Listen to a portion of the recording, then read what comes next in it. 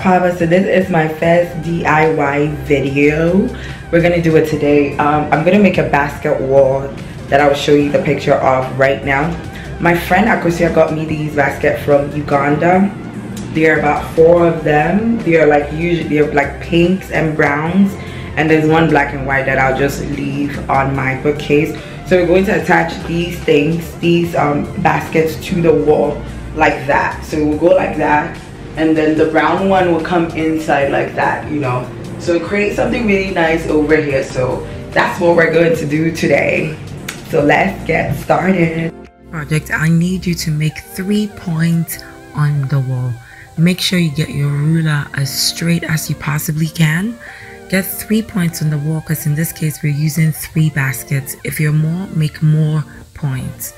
I found out in this video that I had to make an opening in the middle of my baskets because we're using wall nails. These baskets are very strong. They are properly made.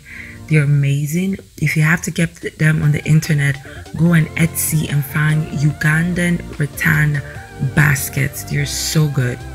So make a small entry. Do not bruise the baskets. Don't go crazy. I'm going to use 2-inch black wall nails. Black because they will not peek in as much as the silver nails will. So use that. Nail it on one point that you made on the wall.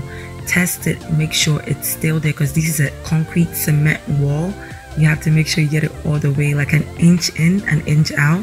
Then take the baskets through that small opening, insert it in, and then create a sort of a twist, and then push it a bit forward so the baskets will kind of lean. You know, when they come together like that, it's so beautiful. Do it for the second one too. Now, if you're going to do subsequent baskets, make sure that the space in between the first and the second are replicated through all the other baskets. So here it's 2 inches, almost 2 inches actually.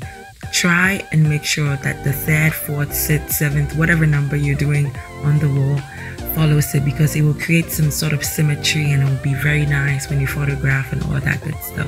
So hopefully you enjoyed this video. Thumbs up if you want more DIY Afrocentric videos as I'm creating my studio. I will see you next time with our next project. Take care.